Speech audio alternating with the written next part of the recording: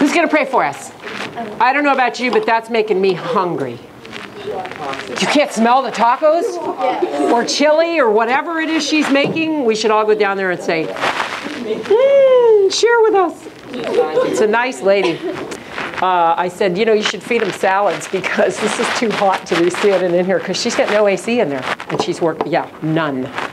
I said, I'd be doing salads. She goes, I can't get the kids to eat salads. I go, tuna salad, something, pasta salad, you know, something they'll eat. Do you know you can make salad out of macaroni and cheese? Did you know that? Oh, yes. Macaroni and cheese, you throw some tuna in it and some other stuff, and it's good. And it's cold, so it tastes good. You know what? Oh, you've never tried that before, obviously. I know how to eat cheap, because in college, that was the only way we could eat. We used to go beg bones from the butcher. No kidding. Back then, you could get bones for free. And the guys figured out we were broke, and they used to leave a little meat on the bones for us. They felt sorry for us. That was back when people would do stuff like that. We were broke in college, so my roommate and I. Anyway, okay. Who's going to pray for us? I tell my husband about my college experience. He goes, you were abused. Because his family at least made sure he had food. My parents didn't have a lot of money, and they sent me to college, so I never complained. I just went. And they sent me $100 a month to live on. And it wasn't that long ago. $100 a month. That was $25 a week.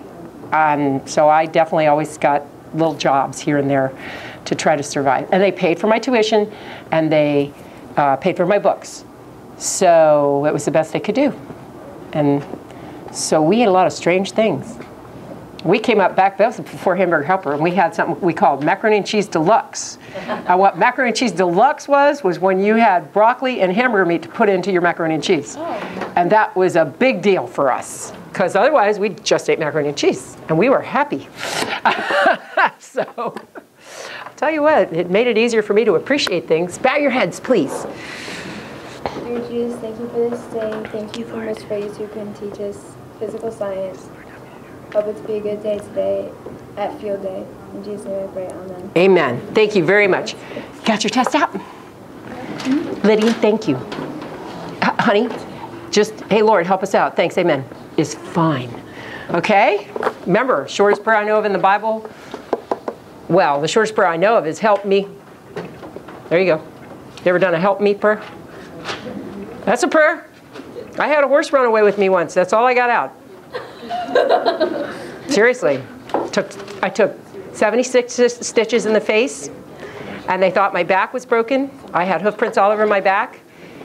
And all I could get out before I hit the tree and was totally destroyed was help me. And God knew I was talking to him. And when I went into Shands, like I said, I took 76 stitches in the face, and it cut through the lip in both places, so they didn't know if the nerves were shot, so they didn't know if it would heal.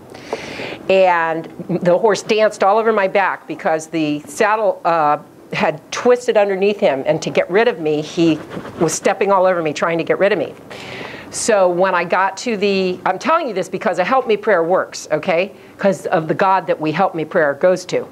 So when I went to of Shands. I was living up near Shands then. And when they took me to Shands, like I said, I took 76 stitches in the face, but the guy that was on duty was never there, and he was there because he was covering for somebody, and he was their best plastic surgeon. He redid my lip like 3 times, which I wasn't real happy about that at the time, but he would do it, and he goes, nope, it's not good enough, and he'd take it all out and do it again. And he did it 3 times. But see, I speak for a living, so it was important that and then he says it may just rot away because the nerves are shot, so I don't know if it's ever going to be right. And you notice it looks fairly normal, so that was a God thing.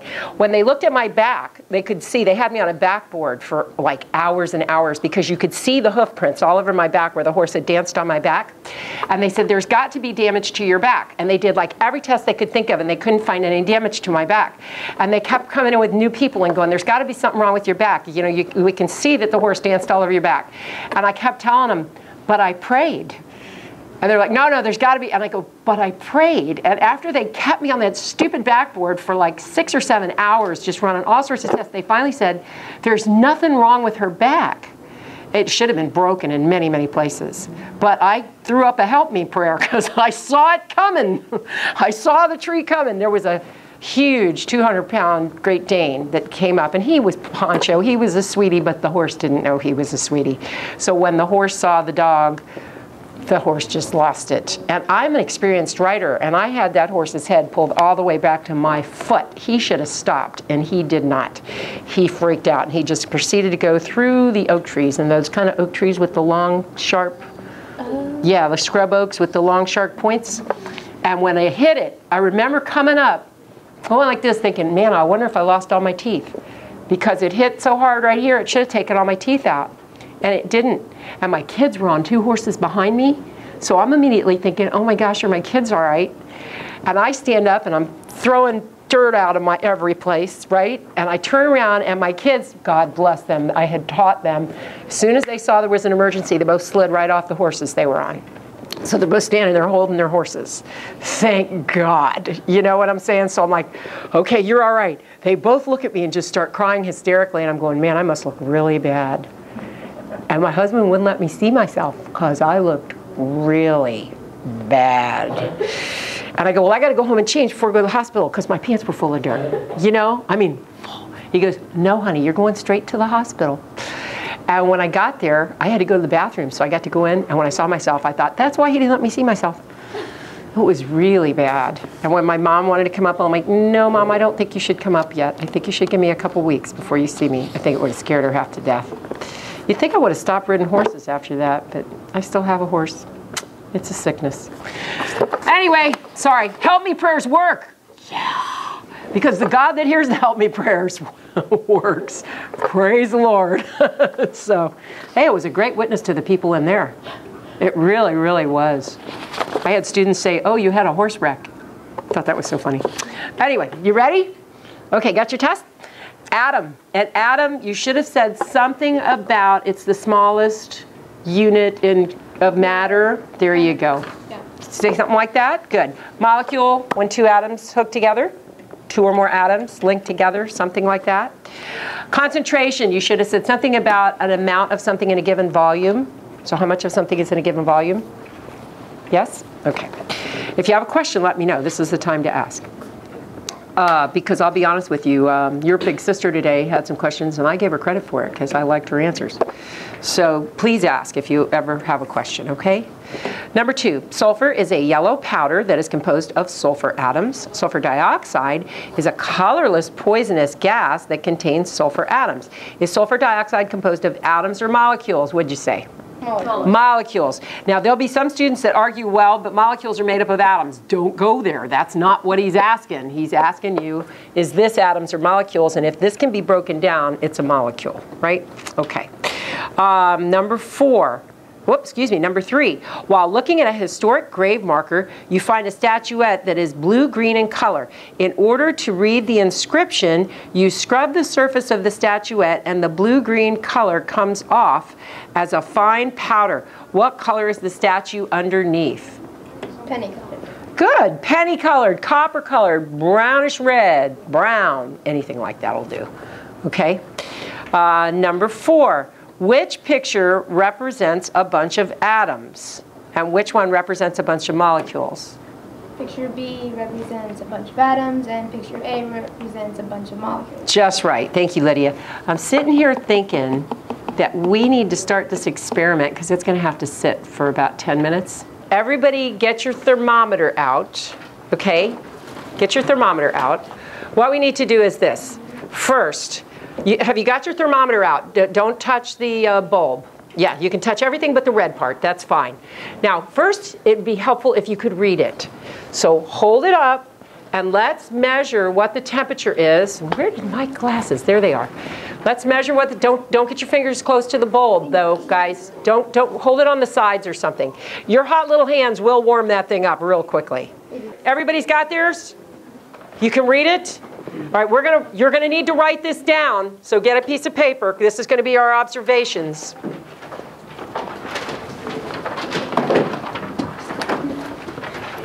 Now, the first table, which is Lydia, Molly, and Rachel. What is the temperature that yours says? 73. That's what it was. And maybe it's warmed up, though. What does this say? Yeah, it's about 78. 78. That sounds about right. Okay. What's yours, Wyatt? 80, 81. Is it really that high? All right, I'm going to put 80. Okay. Zachary and Zachary? 75. 75. Do you guys go by Zach or Zachary? You too? Yeah. Okay. Carter and, what's your name, sweetie? Ben. Ben. Did you send me a picture yet? Yes. Okay. Ben. Okay, I got to find it. I don't remember seeing yours. So, okay. Thank you, Ben. Carter and Ben, what does yours say? Don't get your finger near the bulb, sweetie. Okay. Oh, keep, hold it from the top. How's that? What does yours say? Get Ben to help you. 77. Okay, do you both agree? It's 78. All right, that's fine. I'll put 78. That works for me. All right, we're going to swing right over here. Amanda? 79. And Colin and Clay? 81? Well, maybe we should have stuck with that one, huh? Okay, Rebecca and Sarah? 75. Girls? 73. 73. And gentlemen? 79. Okay.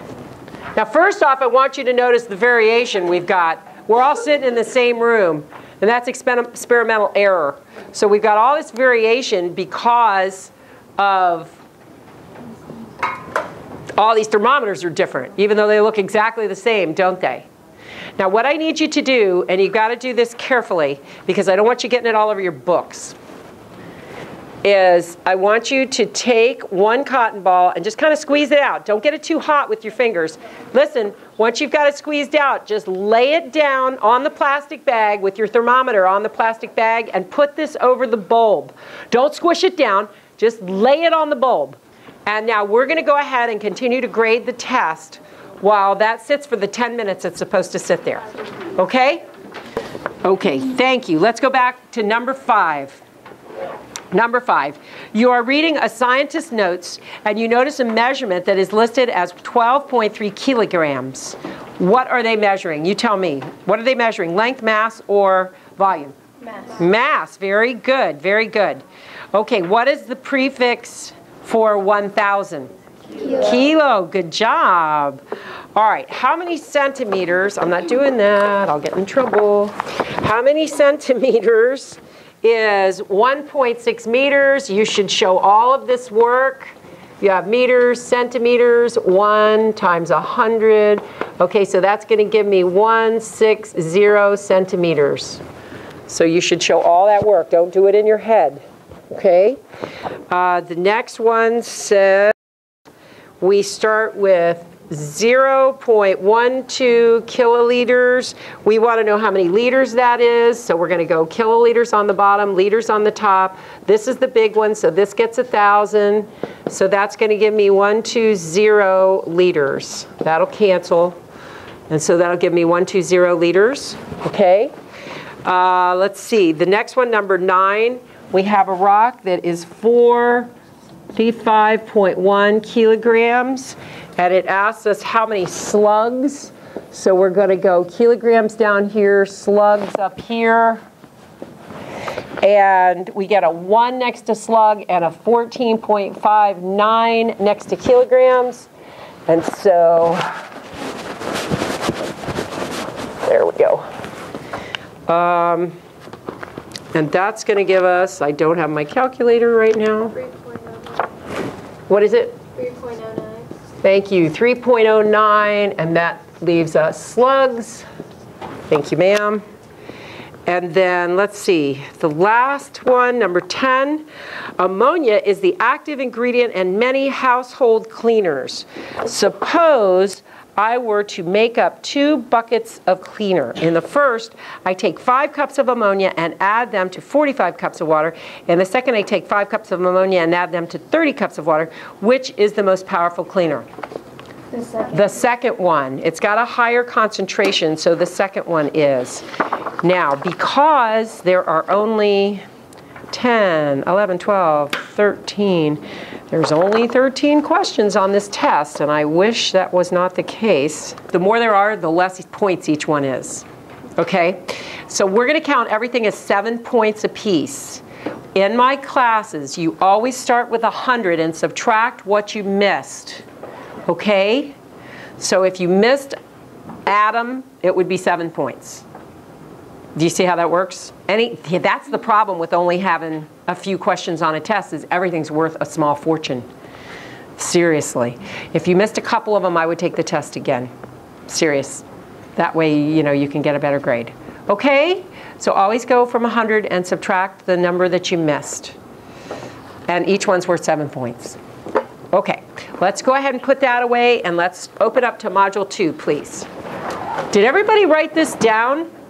You need to write all of it down. Okay? Write all of this down under your observations for this lab. Yes? I actually found the average. Oh, what's the average? 77.5. I'm going to write that down too. So the average, 77.5 degrees. Good. Thank you. This is table 1. This is the second group, the third group, the fourth group, fifth group, sixth group, 7th, 8th, 9th. Okay, so we're going to go back that way when we do the next measurement. Okay, we're on page 25, which is Module 2, and we're learning about air. Now, the moisture content in the air is called humidity. You guys can try this at home, okay? Take 2 glasses, put ice water in both glasses. Put 1 glass in the refrigerator. Put the other glass on the countertop, and come back 5 minutes later. Okay, and look at the 2 glasses. Pull the one out of the refrigerator, put it next to the one on the countertop. And what I want you to do is I want you to take your finger and wipe down both of them. What you're going to find is the one that's on the countertop, you're going to be able to wipe a bunch of water off the outside of the glass, aren't you? Absolutely will be able to. You know that. If you put a glass out, it's going to sweat, isn't it? Okay, that's what we call it. Whereas a glass that's in the refrigerator, there's less humidity in your refrigerator, and so it won't sweat. It'll get cold, and it might even fog, but it won't sweat. I want you to try that when you get home. Okay, will you do that for me? Now, what you're doing is you're actually working with the humidity when you do that. Because the glass that's in the fridge, the refrigerator has a very low humidity. That's part of the reason the refrigerator works. And therefore, it won't have water on the outside of it. It might get a little foggy, but it won't have a whole bunch of water on the outside. But the one that's out in the room with us, where there's a lot of humidity, especially if you put it outside, you would see a huge amount of humidity that would establish. It's not because of the heat, it's because the water in the air. If you did the same thing here or in Arizona, even if it was the same heat, you'd find the one in Arizona wouldn't have all the water on the side of it, and the one here would just be dripping, wouldn't it? Okay, that's because here in Florida we have a very high humidity because we have a lot of water in the air, don't we? And somebody tell me, why do we have so much water in the air in Florida? Yes, sir, Carter. All the canals and the Everglades. Thank you. We have water on all sides, don't we? Literally, it's a peninsula hanging out in the middle of the water. And then if that's not enough, we got all sorts of water crisscrossing the state, don't we? And all over the place. So the humidity level is intense. A matter of fact, I will ask the ladies this. How many of you ladies have ever been someplace like Michigan or New York or someplace like that? Okay, did you notice your hair was totally different up there than it is down here? Yeah. All the girls are smiling going, yeah. Then the guys are like, what? Okay, it's because the humidity just, yeah. Why it's going, I haven't noticed, man. Okay, the girls notice these things. Why? Because the amount of humidity causes our hair to frizz, and girls don't like that.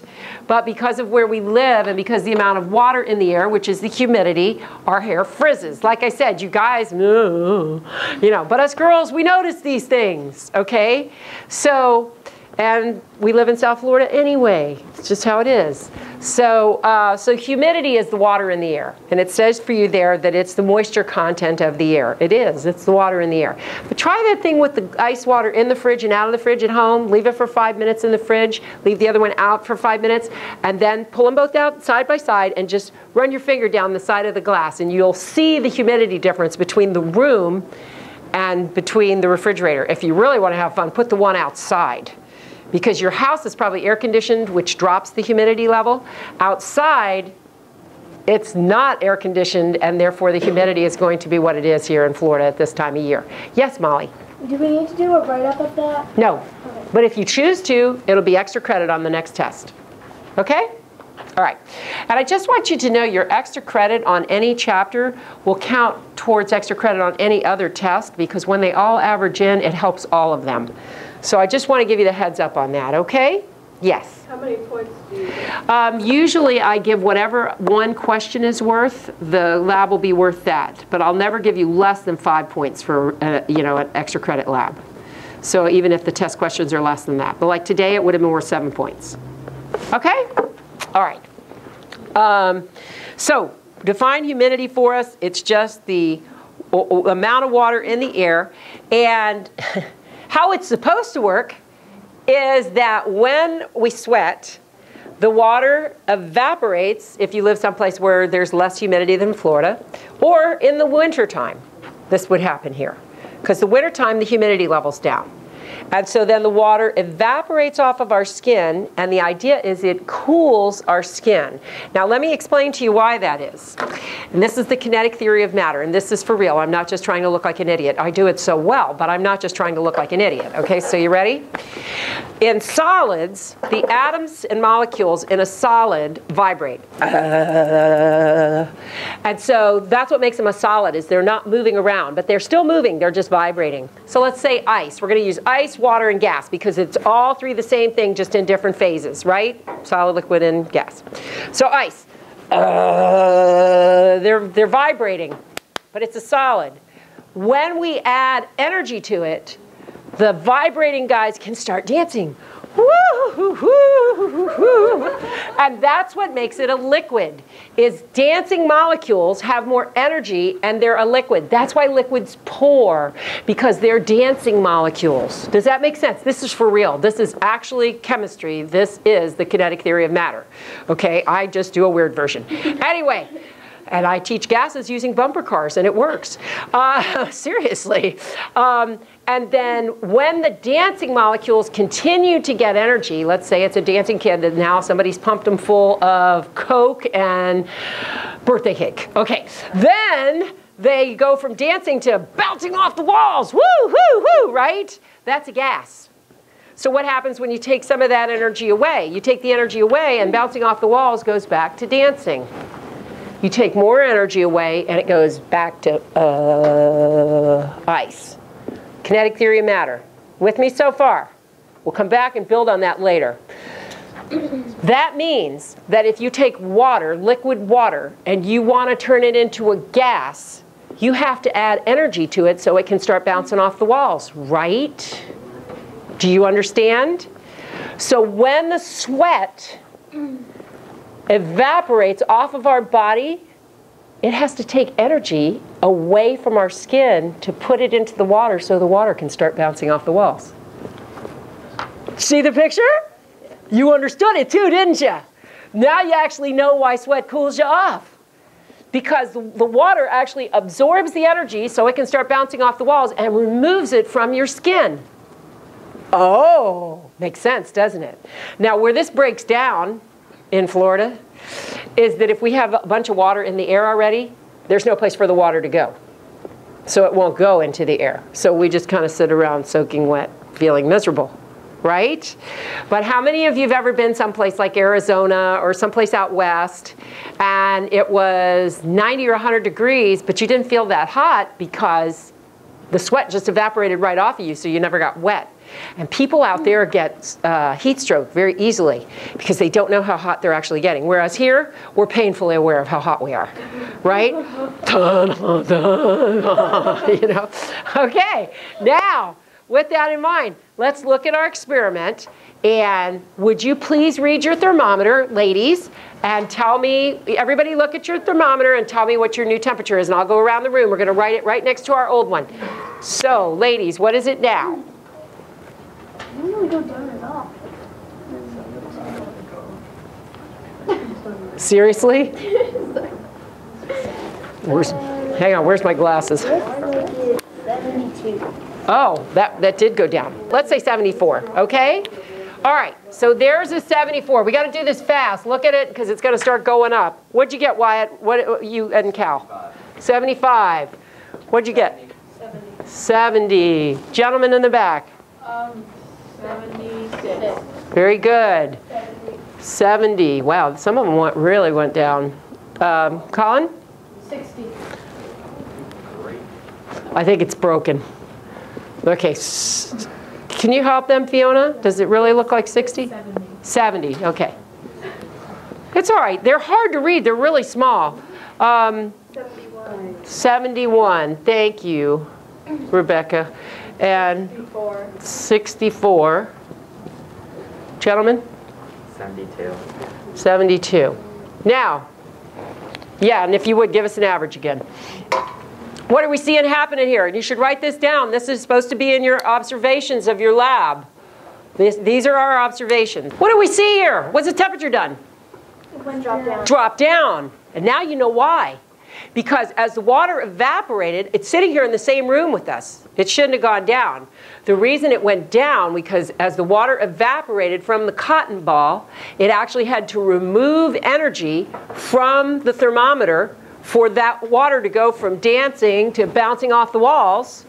And in the process of doing that, the temperature went down. So it removed energy from the thermometer, just like it removes energy from our skin when we actually sweat and it evaporates. Yes, ma'am? 71. 71. So there is our average. This up here, remember, guys, is the average. So we see the average of all of them, that it really did go down.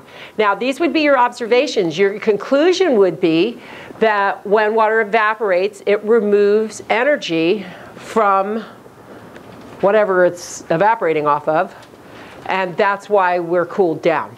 That was the point he was trying to make there. And it is really cool that God set us up so that we have a system to cool ourselves off. We have thermostats back before, you know, God's got a good design. Before anybody came up with AC, God had it all worked out. Okay, then we're told about something called a heat index, and it's because have you ever heard somebody say, well, it's 85 degrees, but it feels like 98? You ever heard somebody say that? Okay, that's got to do with the heat index. When you have a very high humidity, then what happens is it makes it feel hotter than it actually is. And so because of that, and the reason is because the water right off our skin, so you feel much hotter than it actually, temperature-wise, says it is. That's a heat index. And so it's mentioned on the bottom of page 26, where if you have high humidity, then it's not able to evaporate off. And so the combination of the temperature with the humidity is reported as the heat index. You know what? Let's just write that here. Well, I guess we can. So we have temperature plus humidity equals the heat index. Here we go. The next words that it's got there is absolute humidity and relative humidity. Absolute humidity, I like it. Humidity is the mass of water vapor contained in a certain volume of air. And I don't know if you noticed this is mass per volume. So you can actually define absolute humidity as the concentration of water in the air. Concentration of water in air. That's my short version for concentration. Okay, it's just too long to write out. I've been writing it that way since college. Concentration of the water in the air. Now, I want you to understand, at higher temperatures, the water can hold more, At higher temperatures, the air can hold more water.